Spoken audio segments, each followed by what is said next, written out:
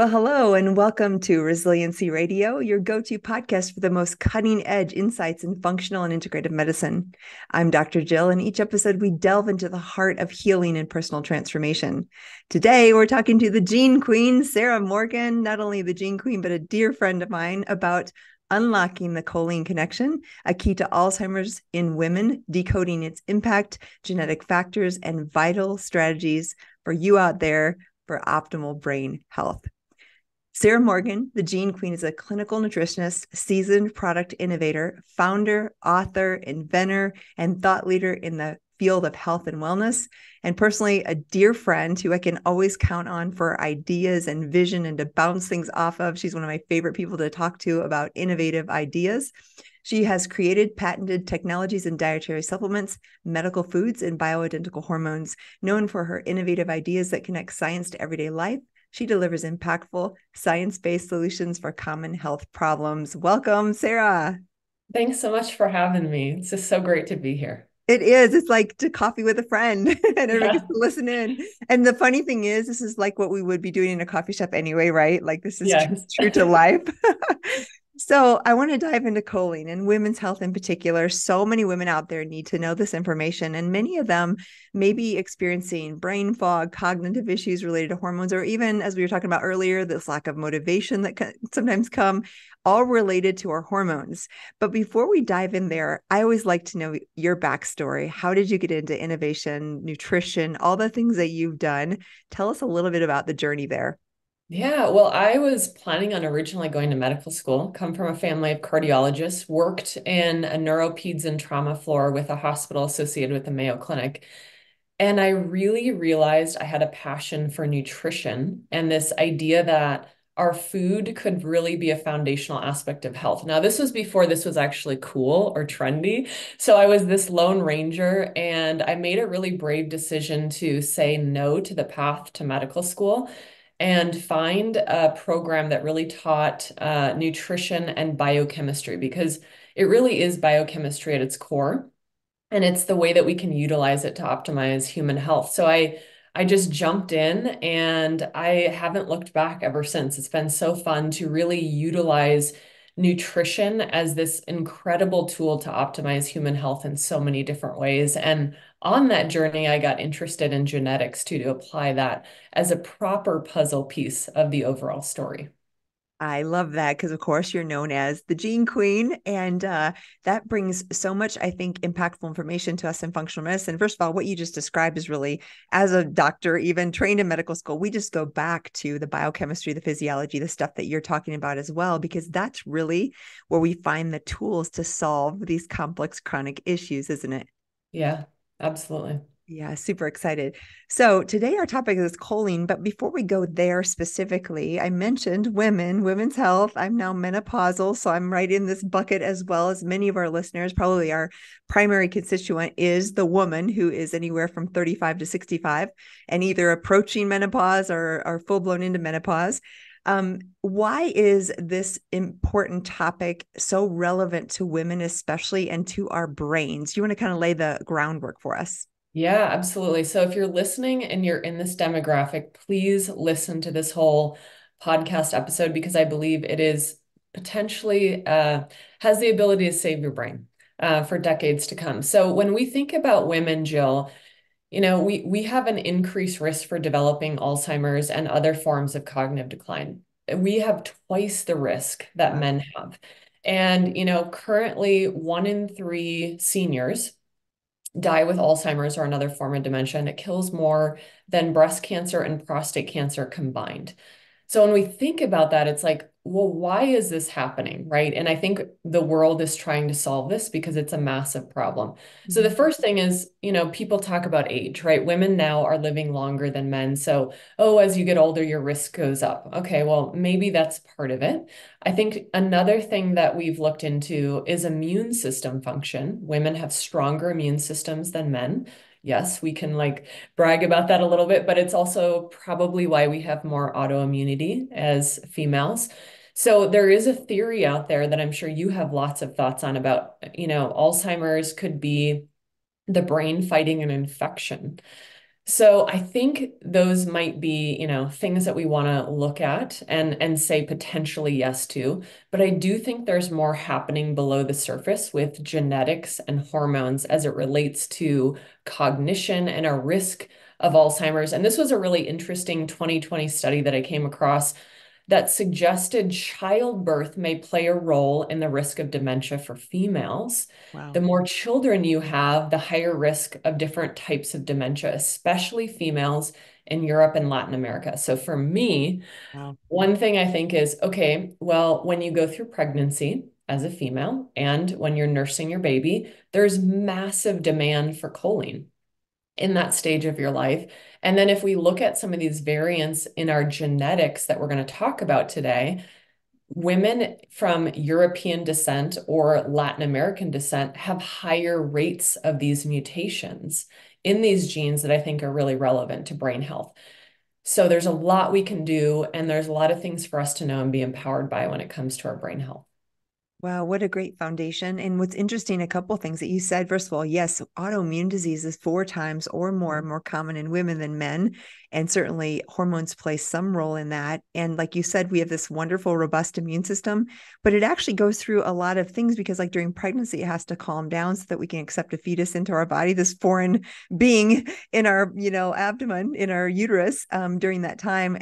But then afterwards, and we often see this increase in autoimmunity, menarche when people start their periods, which is hormone related, after pregnancy, menopausal. So there's these times that we know those links between immune system, and we can dive into that. The other thing that was surprising as you just shared those statistics was we know breast cancer is actually decreased risk with the more pregnancies that you have. So if you are nulliparous, which means no pregnancies, like someone like myself who's never been pregnant, you actually have a higher risk of breast cancer. But it sounds like it's the opposite with dementia and Alzheimer's. Yeah, really interesting, right? No matter what we do, there's like risks I associated. know. And it's funny because I have for years when I talk about like hormone replacement and some of these topics as a woman who's had breast cancer 20 years ago, I often have to think about, okay, what's the benefits to brain? What's the benefits to breast? And Yeah. not that we have to choose, but there's been certain situations where I'll always say, well, if I had to choose between risk of breast cancer and risk of Alzheimer's, I would choose my brain every time, which is Me too. right. I know, like this thing I can deal without these, but this thing I can't deal without. So Yeah. I think that's relevant. So one gene that a lot of people have heard about because it's been on the news, and I think in some documentaries, certain famous people have talked about this ApoE, right? Yes. Tell us a little bit about this gene, because if you haven't checked out, first of all, if you have someone in your family with Alzheimer's, you can tell us like the reasons why we need to maybe check our status. But what is this gene? Why does it matter to our brain health in particular? Yeah, so APO, yeah, I always think Grey's Anatomy, I think, made it famous by like nicknaming it the Alzheimer gene. So it really is a gene that has to do with lipid and cholesterol metabolism that also impacts our brain function and can increase our genetic risk of developing Alzheimer's. So about 25% of people carry one copy of the ApoE4 variant, which is the risk factor copy.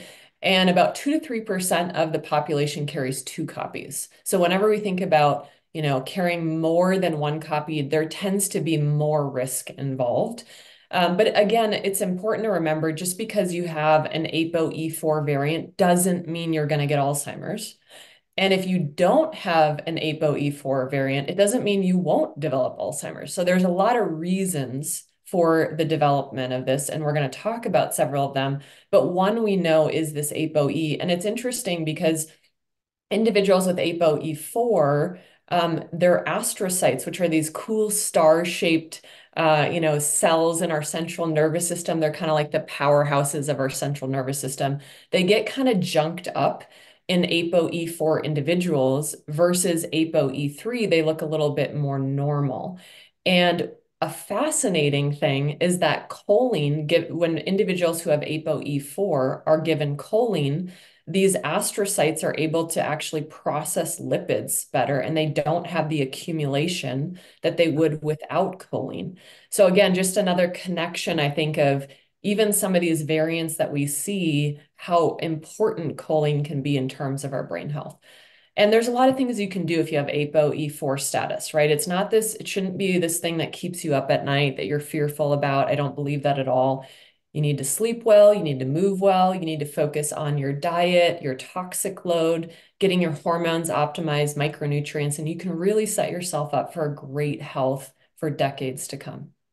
Yeah, I couldn't agree more, Sarah. And one of the things that I always think about, I do check this in my patients because I want to know typically, like even Dale Bredesen uses the ketogenic diet very frequently, which is a very high fat, sometimes up to 80% fat in the diet to really switch the metabolic processing of sugars into ketones.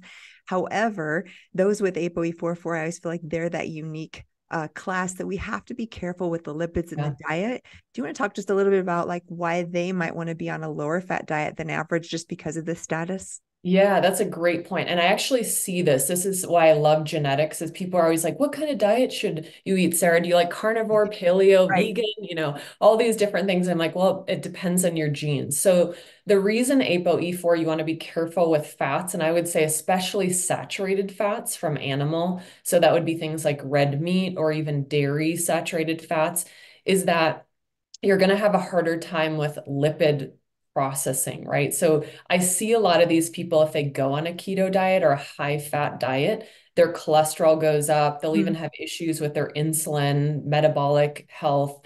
And then, we don't really have great imaging for the brain to see what's happening. But I think it's very reflective when we see that happening metabolically to also probably what's happening in the brain. So I'm a big proponent of these people going much more of a Mediterranean Yes. style diet, and they tend to do really well with that when you check in on their blood markers.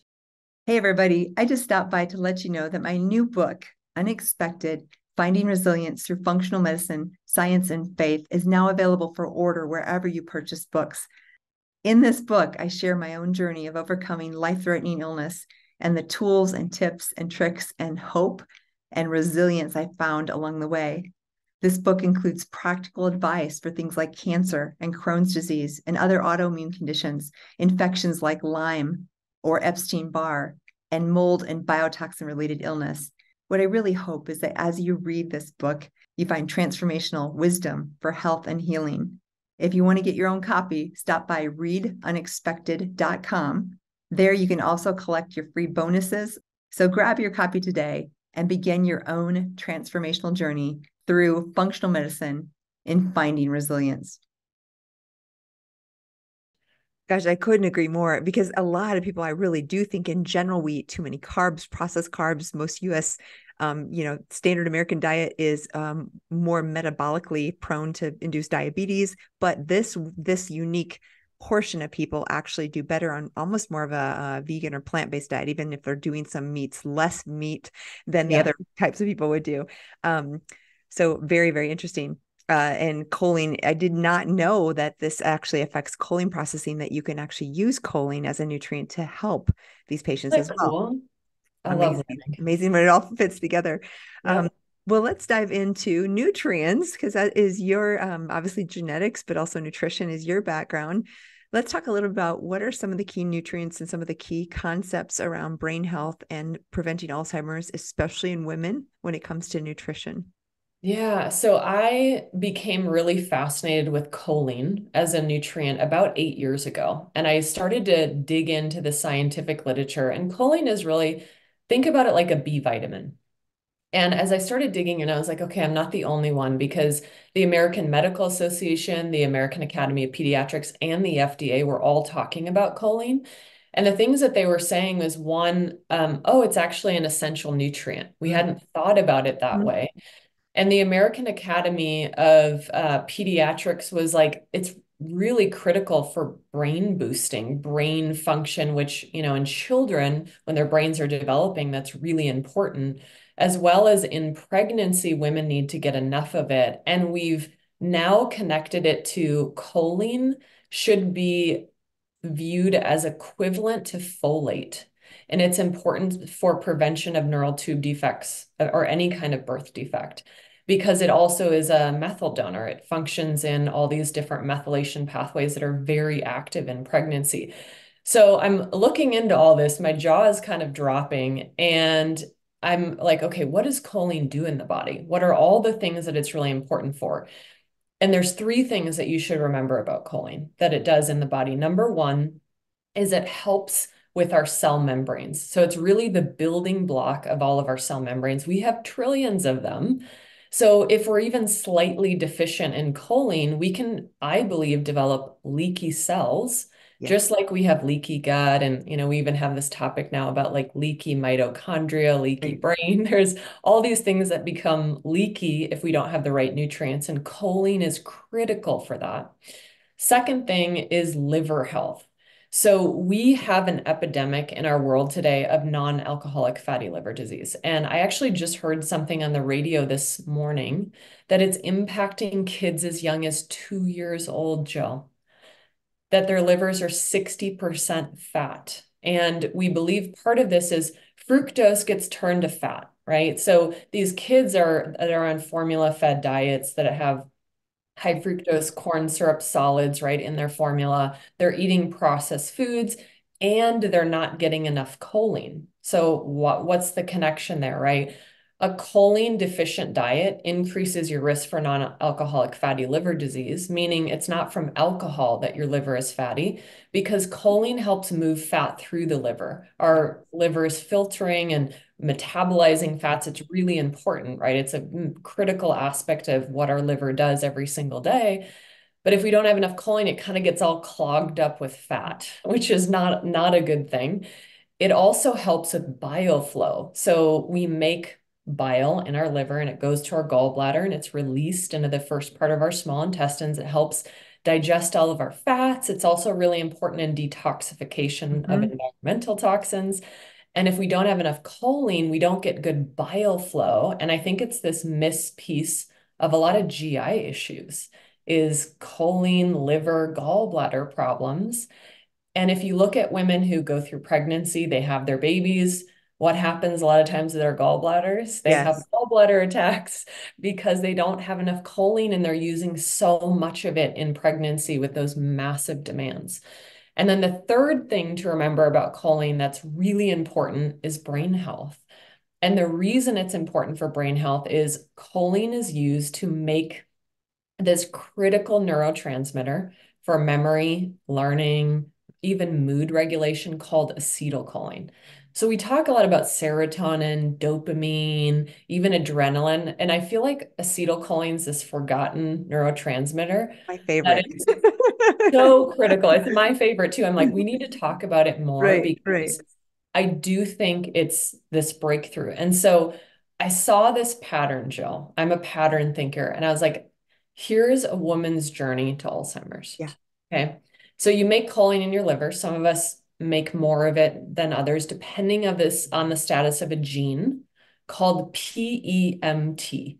It stands for phosphatidyl ethanolamine methyltransferase. It's a mouthful. You don't need to remember, but you should know this gene status. I highly recommend, especially if you're a female. And if you have mutations, which you said you might have mutations in this I gene. absolutely, it's just a matter of one or two copies. I'm not sure, but 100%. That's why when you mentioned this topic, I was like, yes, because it's relevant to Yes. both you and Yes. I. Yes. So I'm homozygous. I have two copies. So Uh-huh. I need a lot of choline from my diet because my liver doesn't make as much of it.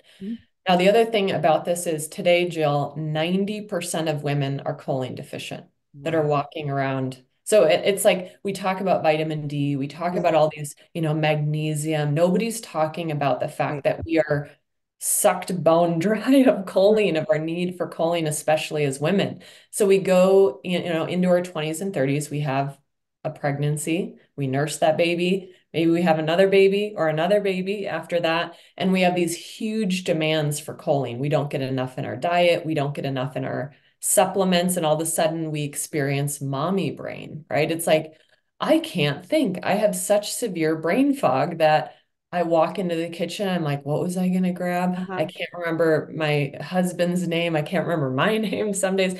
And we laugh it off. But I think it's actually a sign of acetylcholine levels being low in the brain, and we're not recognizing it. Mhm. And then, as females, after all that fun, and we're stressed and we're sleep deprived and we're raising our kids and working in our careers, then we go into perimenopause. Welcome, right, to your Yes. 40s. And even in your early 40s, your estrogen levels can decline. Now, what's the massive connection here is this gene that makes choline for you. One of the inducers of PEMT, so you can make more Huh? choline in your body, is estrogen. Ah, So when you have estrogen in higher levels as a menstruating female, you're naturally going to have more choline that's being made by your body. And you should, because you go through this childbearing season yeah, where you need more choline. And then you go into perimenopause and your levels of estrogen start to drop, and so does choline, but we forget about that. And we start to have lower estrogen, we start to have lower choline production. And, we now know that women from 40 to 50 experience the biggest loss of brain volume of their entire life wow, because they start to lose these hormones. And I also believe because we start to lose choline yeah, and what acetylcholine does in our body. And we see this even in our hippocampus, right? We have memory decline, so our sleep worsens, we lose our sense of self. That's our hippocampus that gives us our sense of self. So choline and estrogen, there's this massive connection. And I believe in perimenopause and menopause, we really need both of them. Otherwise, as women, we walk ourselves into Alzheimer's over decades of choline deprivation. And I think it's so fixable, Jill. yeah. So fixable. And I'm guessing you want to start at 30 or 30, I mean, or even before then, like really. So there's so many thoughts as you're talking. First of all, I know you and I have talked about this, but prenatal vitamins, not all of them contain choline, right? And that Yes. is tragedy. So if you're out there, Tragedy. your preconception, you're in your 20s or 30s or wanting to have babies, or you just got pregnant, had to be, anywhere in there, talk just briefly about that. And then we'll go on to because I think that's a tragedy when a woman's prenatal does not contain choline, right? Yes, and it's getting better. Mhm. But I formulated a prenatal years ago, and I learned all this, and I was like, okay, we are going to put as much choline I think into you were the first one prenatal. who's mentioned it. I'm like, duh, right? Like it makes so much sense. So yeah, Yes, sorry to interrupt. yes. So it's really important. Now, there's some prenatals that have choline, but they don't have enough of it. So, and this is where dose is really important, right? Give So us some if you get milligrams. Like, what are we talking about? Because I know in the toxic patient and the menopause patients, what I'm using, but what are you recommending for these different areas of life? Yeah, so I would say 450 milligrams total intake is absolute bare minimum for choline. 550 is if you're pregnant or even thinking about getting pregnant, you should start with this idea of conscious conception and prepping ahead of time because this also impacts gene expression before you're pregnant, which means you're going to have a healthier baby. So I would say 550, and I actually would argue up to potentially 900 milligrams. The third trimester, women need, even if they have normal PEMT status, they need around 900 milligrams because of the rapid cellular growth. That baby is growing so much, and there's massive demand. So I think, choline it needs to come from supplement and from diet and in women during this time. And you need to look for a prenatal that has a good hard-hitting dose of choline. Otherwise, it's not going to move the needle. So thanks for your work on that. Thanks for being part of developing this because I remember again our conversations realizing how powerful and looking at some of the prenatals that some of our companies use and not all of them have choline, which is Yeah. shocking. So let's Yes. move to the menopause, perimenopausal woman, the ones we talked about earlier. Um, should a woman lifelong be supplementing? What are food sources? What are doses? Kind of give us an outline of that woman who's 35, 45, 55, 65. What should they be doing? Yeah, I really believe in food first always in terms of what we should do. But I also think this is a great example of if you know your PEMT status, like me, Mm-hmm. I can't get enough choline from my diet alone. There's just no way for me to do it because I have such high needs. So I'm always going to supplement once I learn this about myself. So I really believe anybody who has variance in PEMT that's a female, you should be supplementing. You should be supplementing if you're going to be pregnant, you're after you've had your babies, if you're perimenopausal, if you're in and through menopause. I think it's one of the most critical nutrients you should supplement. Now, food sources, The best one is eggs, and I think both of us now can't eat eggs. Right. That's So it's such a bummer uh, because egg yolks specifically nice. are where we get all of our choline. But there are other places like organ meats, fish, chicken, Yeah. mushrooms, some of the cruciferous vegetables like cauliflower, broccoli, Brussels sprouts. It's at lower doses, but you still get some choline from that. So I think it should be a both and. If you can tolerate eggs, huge fan. There's about 125 to 150 milligrams of choline per egg yolk. So if you're pregnant, nursing, if you're in menopause, eat the omelets, right? Like have the eggs as part of your diet. It's a great way to go. And, make sure that you're getting choline in a supplement form as well. I love that. And again, as I really realized my own status, of course, I've been supplementing. Now we use for a whole different reason, which you alluded to. Obviously, I deal with mold toxicity. It's one of my fortes, and a lot of people who have mold toxicity have really unhealthy membranes, so they need an Yeah. oil change, which I think PC Yes. is core, right, for mitochondria, for brain, for membranes, and for that production of bile. I love that you mentioned that because, and people have heard me talk before, and you know this, our bile acid is where we dump the toxins. And so as we, push the bile, number one, we sterilize the small bowel. So we prevent overgrowth of bacteria and we get things moving. And then we also are dumping toxins and excess cholesterol. So if we aren't really producing a good amount of bile, we're more likely to be toxic. So I've used both oral and IV PC protocols in my really toxic patients. Now, I'd love to know your thought on this because I've felt like in my clinical experience, there's a timing issue. If someone's really, really sick, really toxic, really has a significant leaky gut, PC and phospholipids in general create liposomes, right? Translocation. And so my thought has always been if someone has a very dysbiotic overgrowth of bacteria in the gut or some problems with massive toxicity, sometimes there's a timing of PC that it Yeah. feels like you don't want to pour in a ton of this thing that actually creates more translocation across that permeable membrane until you kind of Mhm. clean up the garbage. What do you think Yeah. about that? Any thoughts I on? think it's totally right. So we're talking about something called the enterohepatic circulation. Eventually, I want to write a book on this called "Poop Out Your Problems" because I it's love it. how, how we do it, right? Our Yeah. our blood is Yeah. filtered through our liver, right? Our liver collects the garbage, and then the main, dump truck is our bile. Wow. And then it goes into the gallbladder, out in the GI tract, and it's like, Yeah. goodbye. I hope you leave. But the problem is we actually recycle Right. 90 to 95% of it, right? Yeah. So Yeah. we have to, I think the first step is we have to interrupt that recycling by binding in the gut and helping ensure that that is happening. And then we can kind of push that more of the garbage getting mobilized later. Otherwise, I actually did this to myself. When I learned this, I, of course, went really hard and I took a ton of choline. Yeah. And I took it at night because I didn't connect like acetylcholine, kind of feeling more awake. And Oh, so were you wide awake? I laid in bed and I was like wide awake. But the craziest thing happened to me. I was grabbing my left arm because my ulnar nerve was firing every couple of seconds for about 3 hours. And I was like, what the heck is going on? So I talked to, I think it was on one of our hikes, all of us ladies, we have a little brain trust here in Colorado. And Dr. Shalise Pratt was like, did you injure that arm? And I was like, yeah, I did in a hockey injury. And she goes, it was probably doing repair to your nerve. Well, I was awake and it did repair to my nerve and all these wild things that I think can happen. And I did take a mega dose. Yeah. So I think it's all about dose and timing, absolutely based off of someone's history, their genetics, Mhm. even some of their current symptoms.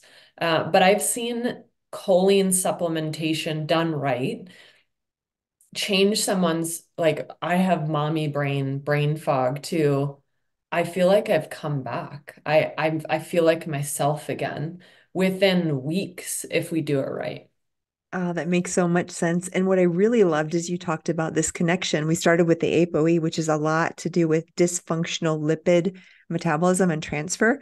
And I know from talking about the gut for decades now that we have this LPS, lipopolysaccharide coating of bacteria in the gut that is carried across the gut lumen into the bloodstream, which is part of the cause of fatty liver because that's our filter, right? And Yeah. that carrying across it's carried more quickly by with saturated fats. So to me, this kind of comes full circle because it's that higher risk of that translocation, and why for those types of people, especially that saturated fat is only going to lead to more liver damage, brain damage, all these kinds of things in that subset of population. Yeah. And the fact that choline is one of the regulators of fat transport makes a ton of sense, because in my mind, it's almost like that's the brake pedal. If we're going to supplement, you want to make sure you have this not massive permeability, not massive toxicity. And one of the things you mentioned as well is there's this thing, mobilization of toxins and then excretion, right? I always think of it that way because it's easy for me to help patients understand if we mobilize too quickly and we can't excrete, we get really, really sick, right? Yep. I did Uh, that to myself too. When I took all Me that too. choline, one thing happened that I was like, oh my gosh, I look like a 12, 13-year-old teenager with all this acne. I had a Uh-huh. massive breakout Uh-huh. because I pushed too much. I was Uh-huh. mobilizing all these toxins and I didn't know that I was supposed to bind it up. So it's a journey, it's a learning experience. And I think that push and pull too is something you have to figure out sometimes, an experimentation of what works. Mhm. It's interesting what you mentioned too, because choline is very connected to insulin sensitivity, right? Even things like diabetes, metabolic health, and heart health Yeah. too. And I think it connects to the liver, to lipid metabolism, all the things that you're talking about, even with the gut, right? Oh, it makes so much sense. And especially, we know I've recently done some talks on nitric oxide and the importance, because after the age of 40 in women and men, we decline by 50% production. And after the age of 60, it's 15% production. Nitric Holy oxide, cow. I I did know, not know right? that. So nitric oxide opens up vessels, allows us to have good blood flow, prevent heart attack, stroke. And so it was one of those things where when you look at the graphs, men's heart attack risk is actually above women's all the way until menopause.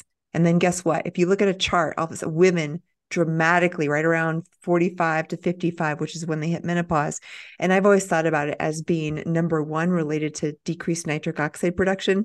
But as you're talking about estrogen and PEMT and choline, I think it's just as equally that decline in estrogen, which can cause hyperlipidemia in women all of a sudden Yeah. because they're not transporting. And again, if they had this underlying thing like you and I have, the PEM, and again, just in case you're listening and you want to write this down, PEMT, that's the gene. You could have almost any of the gene tests now will test that.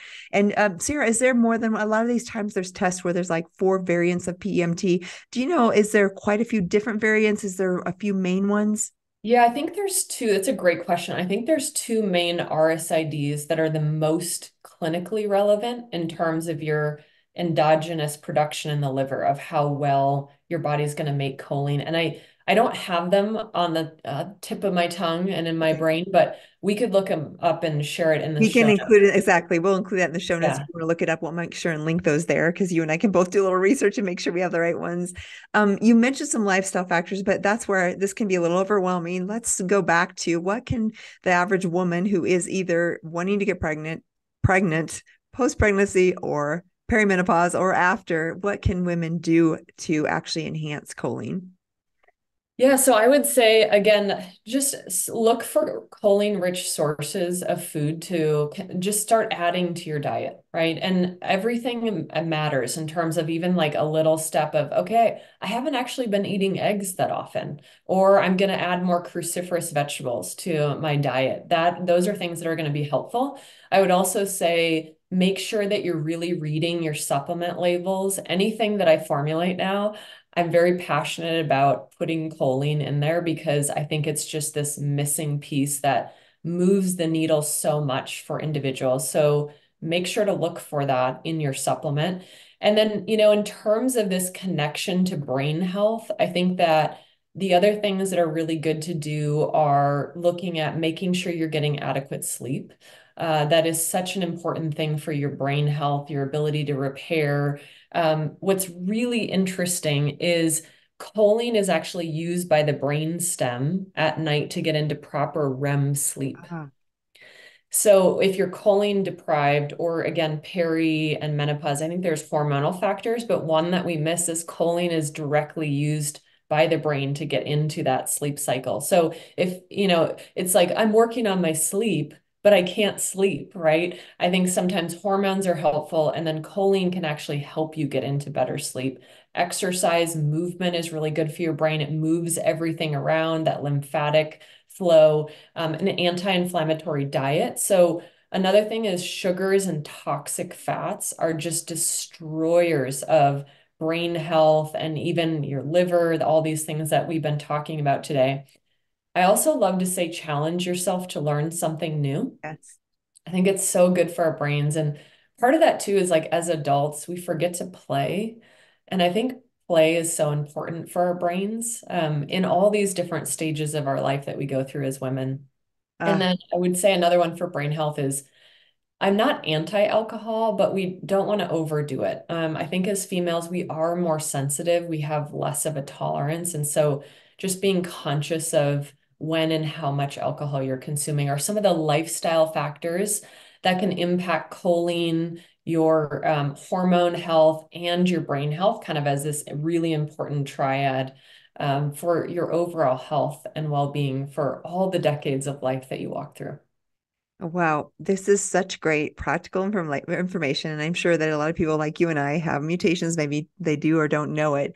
Um, it's just because we can mention, do you have any particular gene reports or things that you like that you particular, if someone wants to do a report themselves, what kind of companies or labs do you Yeah, my favorite that I use is Nutrition Genome, and it's just nutritiongenome.com. Alex Swanson is the founder of that company, and he is a brilliant mind in the world of genetics, nutrigenomics. It is such a great research-backed report, and it really is focused on lifestyle and food first, which is what I love about it. I'm glad you mentioned that because I would agree. I totally love that. In fact, our brain trust a women. We all like that test, don't we? We talk a lot Yes, about we it. do. And I think Yes. you've been on the board and advising as well, just because you're so knowledgeable in that area. Um, I always like to ask guests any one last takeaway in life or in brain health or in really any topic at all, any last bit of advice that you'd like to leave our listeners with? I would say that when it comes to genetics, because I'm the gene queen, it is one of the most empowering things that you can know about yourself.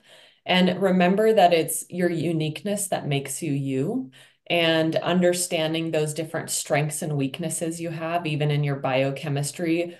Every single time I go through one of these reports, it's like a magic unlock for someone to really not only understand themselves, but take a step towards more optimized health. And it's not something to be afraid of, it's something to be excited about if it's applied properly. So, health can be really fun and really hopeful when you do the right things and you look at the information in the right way. Oh, I love that. And that's another thing about the report we're talking about. They give here's the bonus, here's the pluses, right? It's not just like doom and gloom. It's like, yeah, there's these things you might want to work on, but they actually do, I think, above and beyond. And like, here's your strengths, which is so Uh-huh. cool. It's good to Awesome. remember we all have our strengths, Yes. right? We all have our unique superpowers. Yes. Sarah, you are a wealth of knowledge, and I'm so grateful for your friendship and your wisdom and all of your innovation ideas. Thanks again for taking the time today. Oh, thanks for having me on. It was so fun.